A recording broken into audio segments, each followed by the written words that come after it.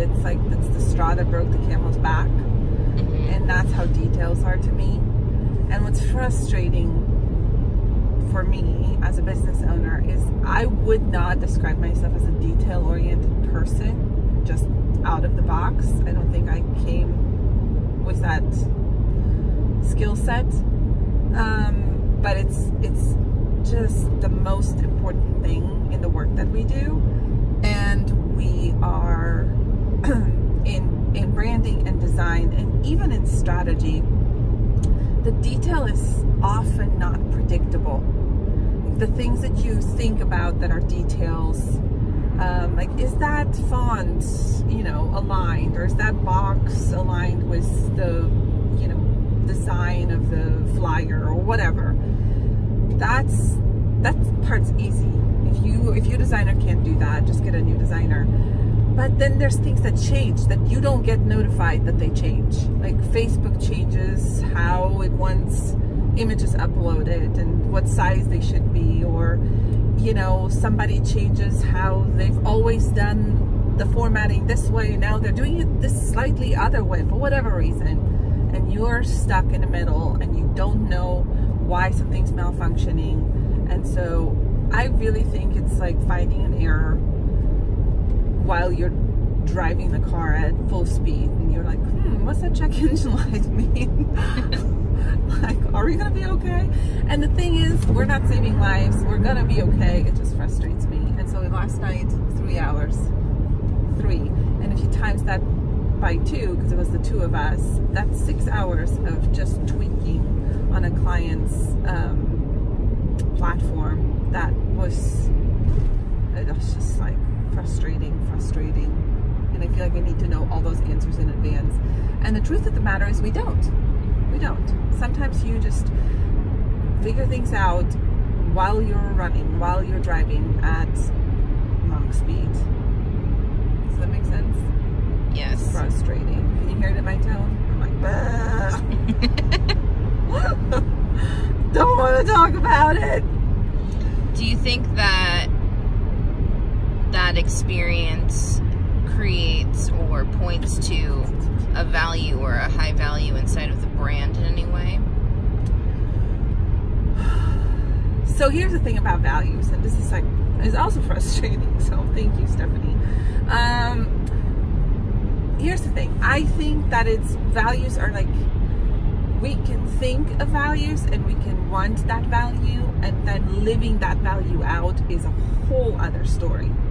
So I am not a very patient person with myself, first and foremost, with mediocre performances, oh my gosh, and then with others. I'm just not, and I've worked on it so much, and I feel like I've gotten so much better, but I'm still not a patient person. So if I wanted to have the value of patience in the brand, which I don't explicitly name that value, you'd be happy to know, but I do name harmony and, you know, just kind of good collaborative environment. So if a lack of patience impedes my ability to live out my value, then there's a lot of dissonance.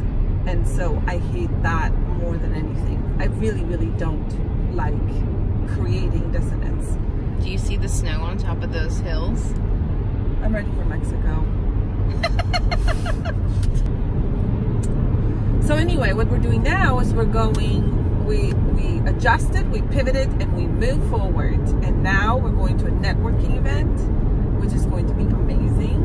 And then we're going to a client meeting that is not, this is somebody who's not going to be a direct client of mine, but she's going to be a connection who hopefully will help me connect with other people, and I can do the same for her. This is the best thing that's ever happened to my business right here. I mean, right after you. I'm glad that I am second to the watch. No, you are. No, I precede the watch. Hopefully. There's like you, and then the watch. Me times 13. You just.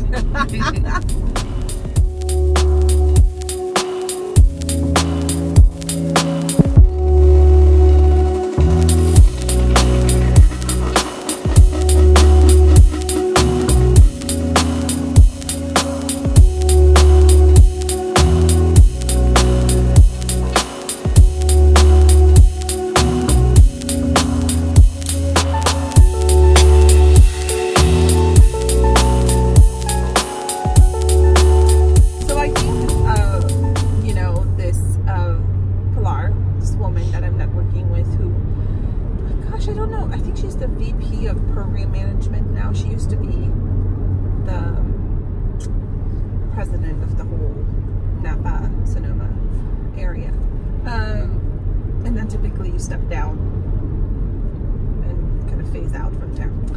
But anyway, she and I were talking about networking, and we were both saying that networking isn't about meeting one person and getting business from one person. Yeah. It's really about the connections you make, and each networking event, the way you show up, the presentation you have, even if you're not presenting particularly anything, you're presenting yourself, how you show up, what you say, who you talk to, that all impacts, it's a ripple effect later down the road, and you don't ever know who's paying attention or why. So being continually top of mind for people. So that's what her and I were discussing. So you don't join a networking event or a networking group to get business. You join to essentially have impact.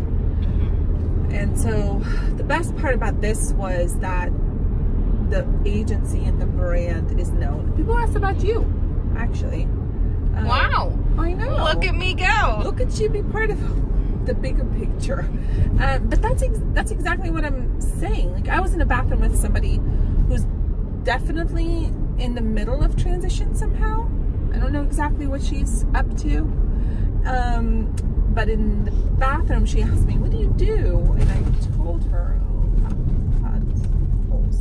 and she goes, "Oh, I'm a digital designer." And I was like, "Oh, is that what you do now?" And she says, "No, because you have to." I told her what I do, as in, like, I have you. But I don't ever tell people I'm a digital designer because that's like a lie. But she was telling me, I was telling her that I owned a business and branding agency, and she says, "Oh, I'm a digital designer." I said, "Oh, great. Is that what you do now?" And she says, "No, I'm trying to do something different. I did that when I was younger." And I said, "Oh," and she says, "It's because you have to constantly learn and improve." And At least I'm doing that right. Bang! Because that's telling. Now, no judgment on her for whatever reason she decided to, you know, exit that, whatever, that's on her. But internally, I felt like that's exactly right. And so I felt very validated in our own learning curve and growth. Yeah. Like, legitimately. That totally validates our process. Right? And like yours too. So I felt like, hey, we got this. We're doing good work. We're constantly improving, growing. Maybe not at the pace that yours truly would like us to, but that's just sounds like a me problem. So anyway, that was really, those are the kinds of things that I feel like are really good to know. And then silly stuff, like 3 people came up to me and said, "Oh, aren't you part of SCPW?" And I was like, "Yes." One person said, "Oh, I saw you on the video yesterday." Great. And then one person asked about YPN.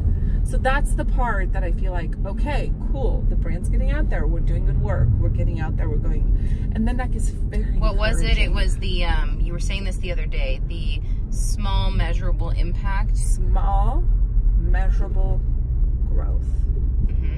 It's gotta be small and measurable. It doesn't have to be small, but it has to be measurable. And even if it's small measurable growth, that is still so much more valuable than, God forbid, backtracking, which sometimes you have to do that too. Like we do that with process. Yeah. Right? We backtrack and we go, what the heck happened here? I want to be better about that too, so it doesn't feel like such a guilt trip. It just feels like we're backtracking to assess where the problem is so we can fix it. But it's really important to measure the small growth, small measurable improvement, small and measurable improvement. And what's the word that we're using this month? Innovation. Innovation. Why don't that escaped me? Yeah, but like, don't worry, it's only the 5th day of the month. You have to repeat something 7 times for it to be committed to memory. 28 days in February. Yep, by then I'll have it. But that's you know, that's the part. And it's like that for everything we do. And so that's where I felt like, I remember going into ILEA the very first time and feeling like I was the most awkward person in that room, and everyone could tell, because what do I have to offer? And now I feel like such a confidence in the work we do and the team we are, and just being, and I feel like an ambassador. Like, I don't feel like this is me, take it, you know, it's not that kind of ownership. It's that I don't know, I'm representing the brand, what we do, who we are. And I noticed that today with the speaker. The speaker, he was great. He has himself, he's a man, he's a show of one. And I am so, I've never seen it like that. I'm so grateful. I am not a show of one. And it's like, in some ways, that's a big pressure. And in other ways, it's such a, like a privilege and a responsibility, but it's a privilege. I just love it. It's to me, it like shifted something in my thinking, because I watched him really, really, really go for it. And he wanted to showcase skills and strengths he just doesn't have. And why would he? It's not his job. It's, you know, you're not good at everything. And he struggled through that. And I could see myself in his place of struggling through that on my own, but I have you. So good.